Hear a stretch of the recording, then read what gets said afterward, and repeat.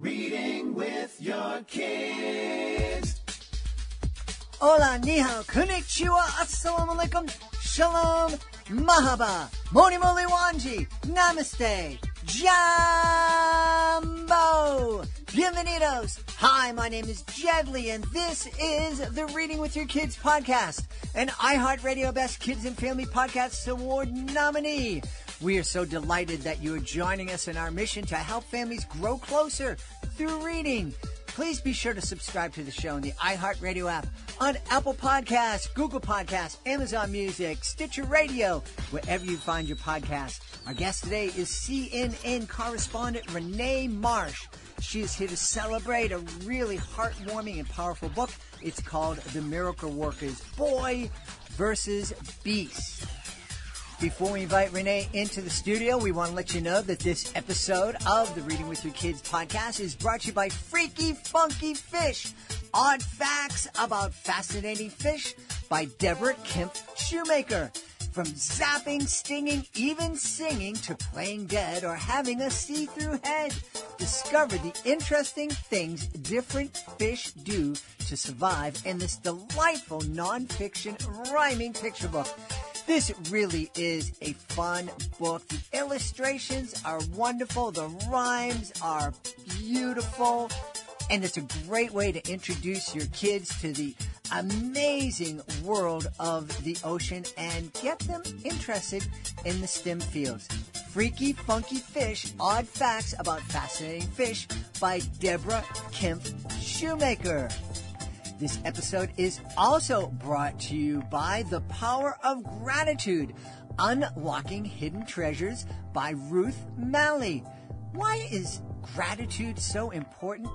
Gratitude is a beautiful thing to teach our children and to learn from our children. It can transform how we all look at life.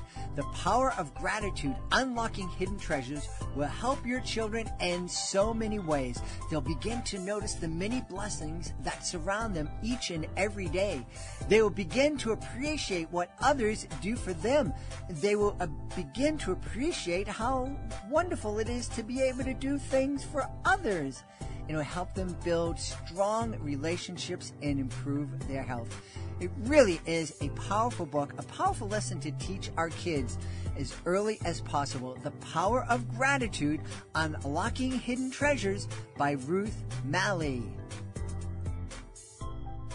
Join us right now from our nation's capital, Washington, D.C. Our guest today is an Emmy-nominated correspondent for CNN. She's here to celebrate her beautiful and really powerful children's book. It's called The Miracle Workers, Boy versus Beast.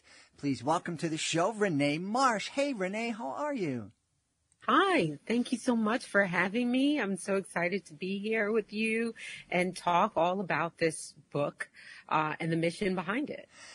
It's, in reading in preparation for the show, it's a pretty powerful story. Why don't you tell us first about Boy versus Beast, please? So this is just a magical book. It is colorful as far as the illustrations go, and it has a lot of escapism when you first open up this book, and it sets the scene of this magical place where the main character, Blake, finds himself. And this really is just a story about power of hope and faith when you're facing some of life's toughest challenges. And Blake, he's facing what I like to call a monster of a problem. And really only a miracle can save him. And the key for Blake is that he has to figure out, how does he unlock his miracle? And I don't want to spoil the book for anyone. So if you read the book, you will find out whether or not Blake figures out the key to unlocking his miracle, because there is something very specific that he must do in order to receive that miracle. Now, I understand that you wrote this book on your iPhone. I did. I wrote it in my iPhone, in the Notes app, in the hospital while watching my son endure cancer treatments. And I wrote this book at a time where I needed a lot of hope in my life. And I love to read to my son, and my son, Blake, who passed away this year, at just 2 years old, he loved to read this.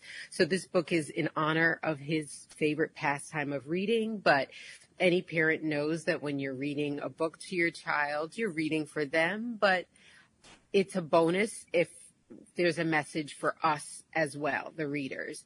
And as I said, I was writing this book at a time where I particularly needed a lot of hope in my life. And I didn't have a lot of books like this to read to Blake when we were going through what we were going through with him. And I really wish that we did. And that was the reason why I decided to write this book. Not only to give hope to people reading it, but the dual mission here is to raise funds for pediatric cancer research. All of the profits from this book will be donated to pediatric cancer research. Well, first off, I'm incredibly sorry for your loss. I can't imagine that, being the dad of two and now adult kids. I know how difficult it was, when my son busted up his lip and we had to take him to get stitches, and when my daughter got a vaccine and, she cried on my shoulder. I can't imagine enduring that experience in the hospital and losing your son. So I am very sorry. But it seems like something beautiful has grown from that place of sorrow. Absolutely. I mean, I think that this is what life really is. When you take a step back, it really is a mixture of good and bad. It really is a duality of, for everything negative that happens, there are also positive things. So if I could rewrite my personal story, I absolutely would. But I don't have control over that. But you're right. In the midst of what was not desired, I was able to harvest something that I do think is beautiful, which is trying to help other people who may need that hope and sharing that message of hope to potentially help inspire someone else who's facing some challenge. I think that when you go through something that is very difficult in life, that is transformative, it does change you in a very profound and deep way. And that is what has happened to me through my life circumstances. And what makes me feel good and what helps me to heal is helping others. So this book is that. It's helping others because I realize that when you look at the last year and a half, we've all been through a lot. We've all lived through a pandemic. We've all had to deal with some sort of challenge over the last year and a half. People have lost caregivers. People have lost jobs. Life will guarantee challenges. What I found very helpful for me is having hope in my survival toolkit. And that is what helped me to even be here, survive what we've gone through, to talk to you and have this conversation with you today. And so that is something that I want to share, and it makes me feel good to share with others. But as I said, it is this dual purpose of fixing a problem that I learned about only because of my personal experience with my son, which is that pediatric cancer is just heartbreakingly underfunded when it comes to research. So it's a twofold mission here. Yeah. I want to definitely get into talking about the lack of research into pediatric cancer, but I'm wondering where that hope for you comes from, because you have mentioned that there are so many people have gone through probably not something as difficult as losing a child, but we certainly have all gone through some challenges over the last year and a half, and we all face challenges in our life. So many people don't have that hope. They turn, when they're facing the challenges, they all they find is despair or anger. How did you have that hope and know that you could turn to that hope? Yeah. I mean, the first thing I would say is it's not easy. So I acknowledge that when we are facing these challenges, it is perfectly normal to wonder how will you overcome it. It's perfectly normal to be overwhelmed by it. I find myself in that position all the time. I think that a lot of times we do have hope, but we don't give ourselves credit for it, right? As long as you make it to the next day, even if you crawled to the next day, you haven't given up. And so, we kind of at a certain point, you realize, number one, a couple of things, that there are things that are out of your control. So you can only focus on what you do have control over, right? And the other item or the other thing that I would say is that, nothing lasts forever. I mean, if you look at some of the worst storms that we see, whether it's like a rainstorm, whatever, it doesn't last forever. The sun does eventually come out. So, I mean, I think that I would just tell people to sort of give themselves more credit than they probably are. The fact that you're making it from day to day, you've accomplished a lot. And I think sometimes if we kind of are gentler with ourselves and what we have been able to accomplish from day to day, that will help us to further move along this trajectory of life. The other thing that's really been personally helpful to me is my family, expressing how I feel, and them being supportive for me. My faith has really also been the thing that has carried me through this. For every person, it's going to be different, but these are the things that have helped me to find hope. And believe it or not, also my son. I mean, he's not here in the physical, but he does continue to inspire me every single day. And I live on for him to create a legacy for him, give his life meaning, although it was short. So those are the things that really inspire me to keep going.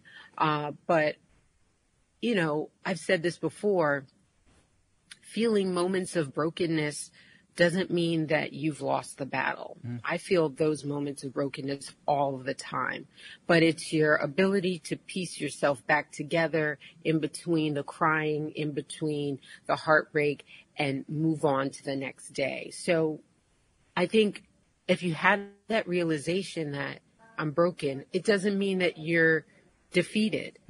The ability to piece yourself back together and move forward is your strength.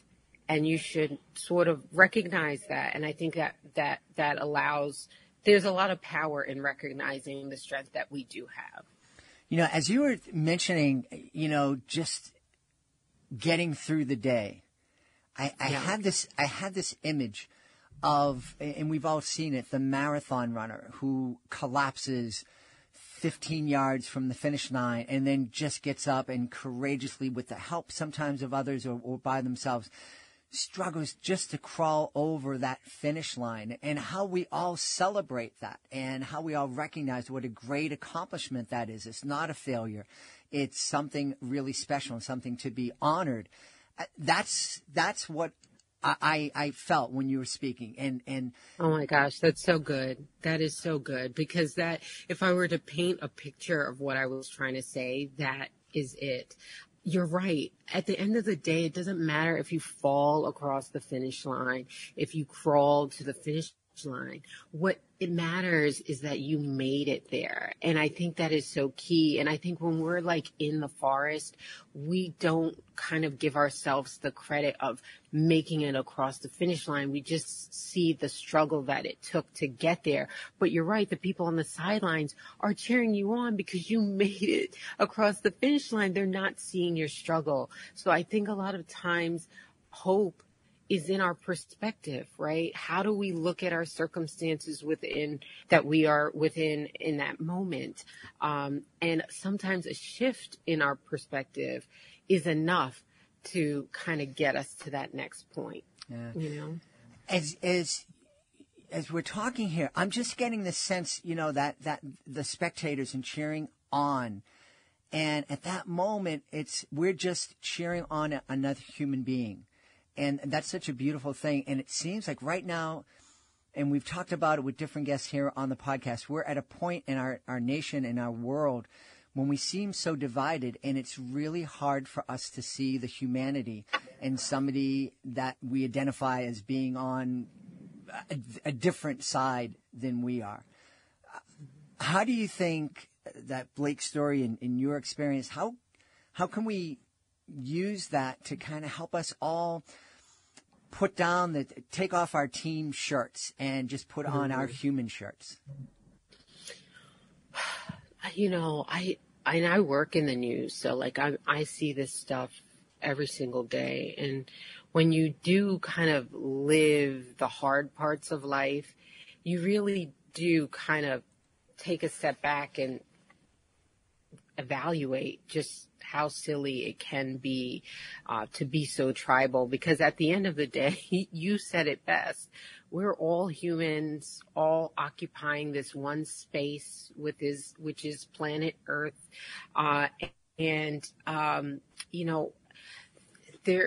You have to almost like strip away why we're really here and what really matters. Like, it's so easy to get distracted with, like you said, our team shirts and certain issues that do divide us as a country, as a nation, as a world. But we really have to get to the place of stripping back the layers of what is at the core really important. I was faced with figuring that out when I was going through all that I was going through with my son, because it just forces you to kind of sit and think when you're in danger of losing something so special to you. It just causes you to reassess everything.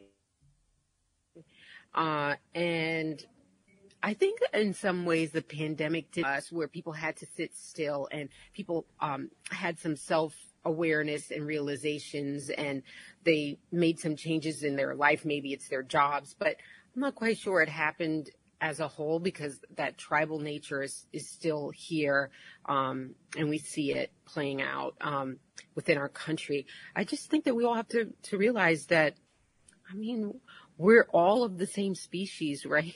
We're all mankind. And when you kind of boil it down, yes, we're not going to all agree, but we're at the core. We're all mankind. We're all in this together. Humanity is in this together. Yeah. I think we achieve more together than we do separately. Absolutely. Absolutely. We're all part of that group of spectators cheering on that person struggling to fall across the finish line. René, we talked just briefly about pediatric cancer research and, the other reason that you wrote The Miracle Worker's Boy versus Beast. Why do you think there's such a lack of funding for research into this devastating illness? Yeah, I really kind of put my journalist hat on when we were going through treatments with Blake, and I dug into the numbers. I saw that the National Cancer Institute, which is the federal or the arm of the federal government that awards funding for cancer research, when you look at like a year like 2018, which is the full year, I was able to look at all of the numbers there.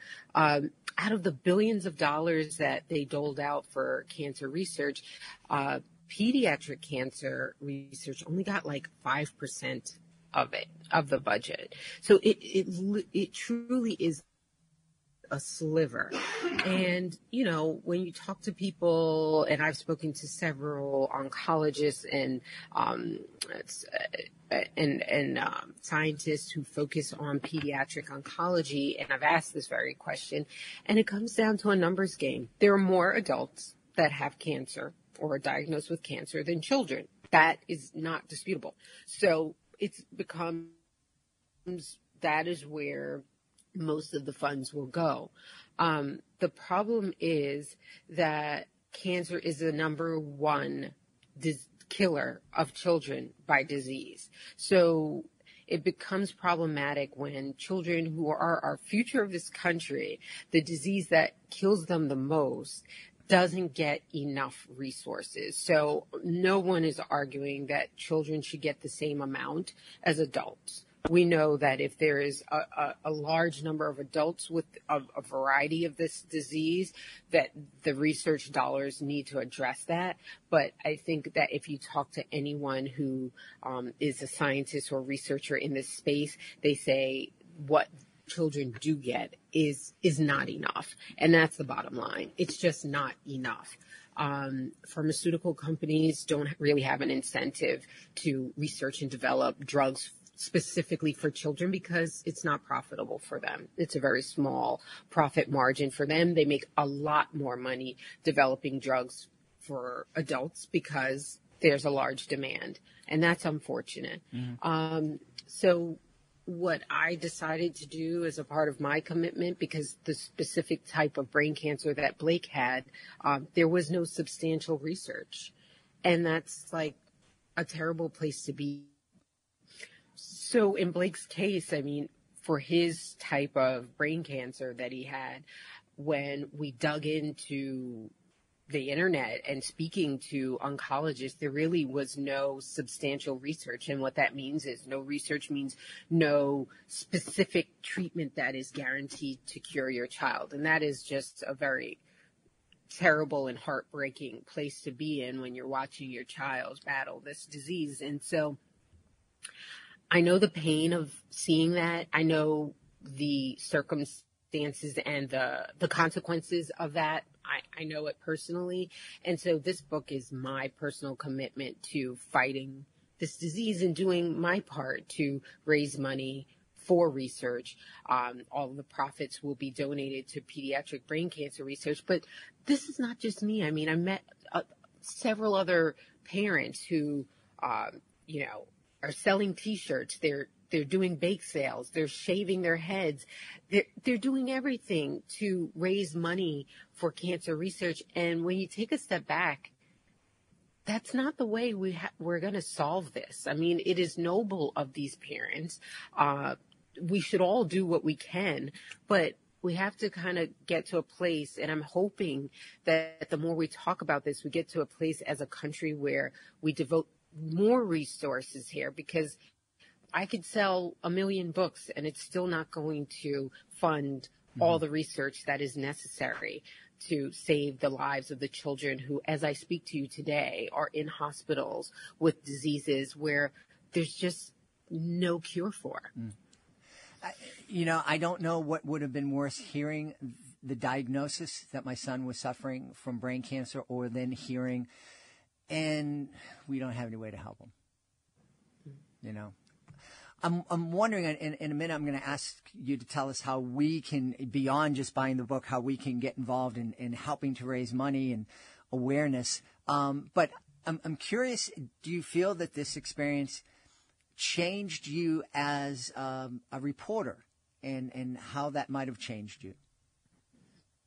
I do. I had a lot of, I wondered what that would be like in returning to work, coming back to my job, because I was on leave for almost 2 years caring for my son. And I wondered, because I was a different person just entirely. And so how would that translate to what I do for a living, which is identify issues in society and tell stories and hope that the stories are impactful and lead to change.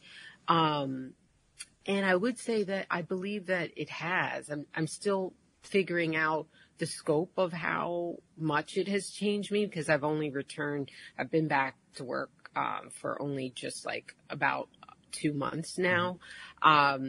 So I'm still learning who the new René is as a journalist, but I am very much in tune deeply with people who are suffering in a specific circumstance. I deeply understand this concept of suffering on a level that I had never understood before, and having such a deep understanding of humanity and human suffering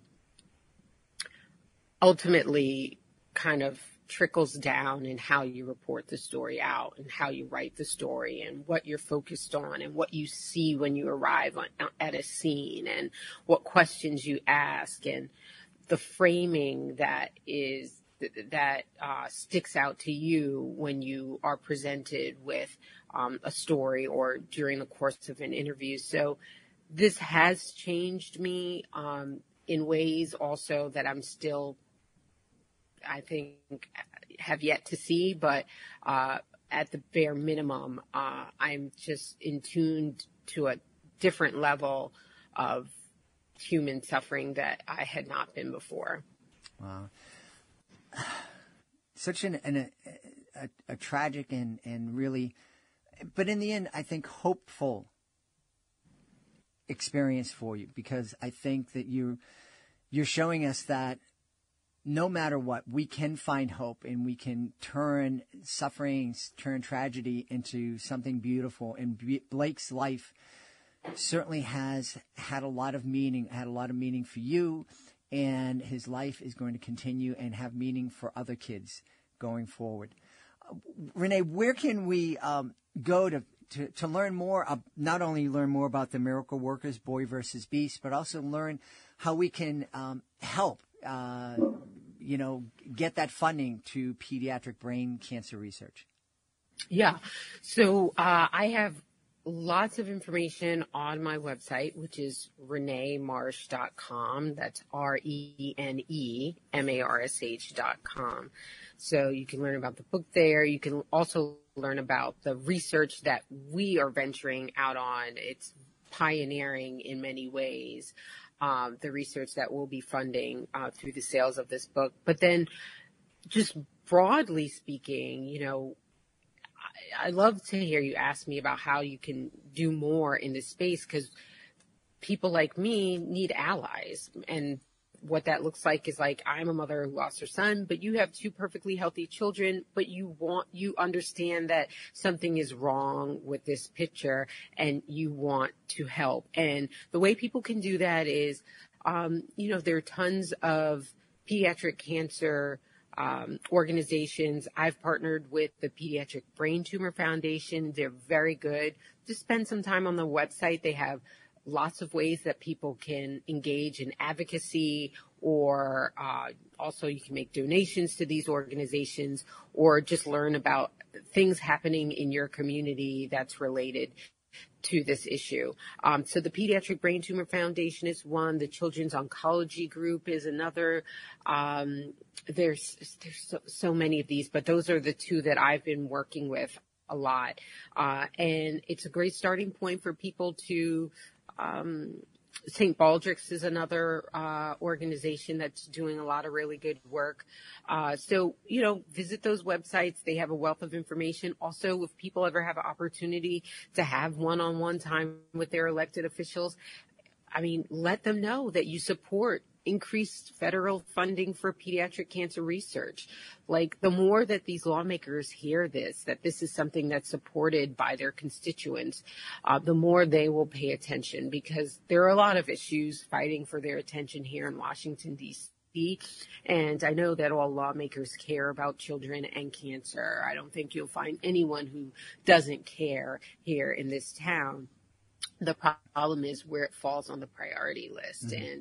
And unfortunately, there are a lot of things vying for their attention. And this issue is not necessarily at the top of their list. But the more that they can hear about it from people in their districts, the more that it goes up the ladder. And I think that if people do that sort of thing and amplify some of these organizations. I know a lot of people are on social media, follow these organizations. Alex Lemonade Stand is another good one, and amplify the messages that these organizations have.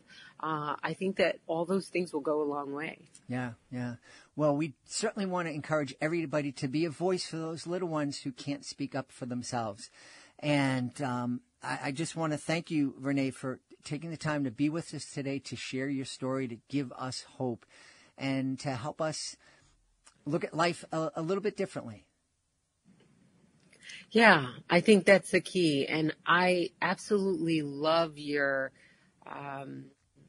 your imagery that you painted of the marathon runner. And I think that if people just kind of lock into that imagery today or this week or next month when they're struggling, if you remember that, I think that really is the key to it all. I mean, you captured the essence of what I'm trying to say. It's like people are cheering you on the sideline, but sometimes we focus on the fact that we stumbled across the finish line, and it's not that. The focus should be that you made it across the finish line. Absolutely.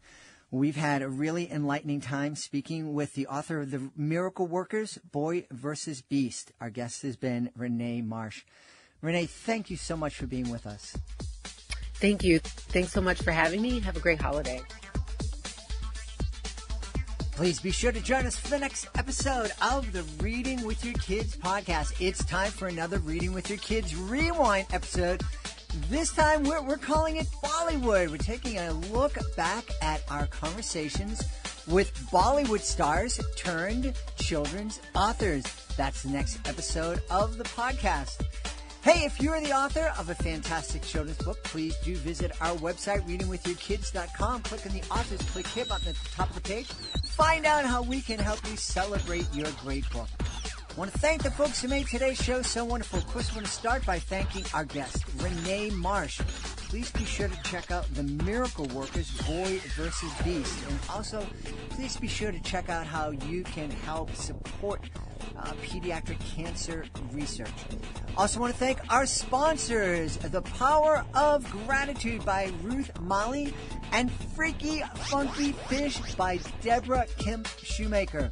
Also want to thank my team, Alejandra Doherty, Fatima Khan, Rory Grady. I want to thank my beautiful wife for all the support she gives me. Most of all, we all want to thank you. Thank you so much for taking the time to join us today. And as always, thank you so very much for taking the time to make the world a better place by reading with your kids. I'll be looking for you in the next edition of the Reading with Your Kids podcast.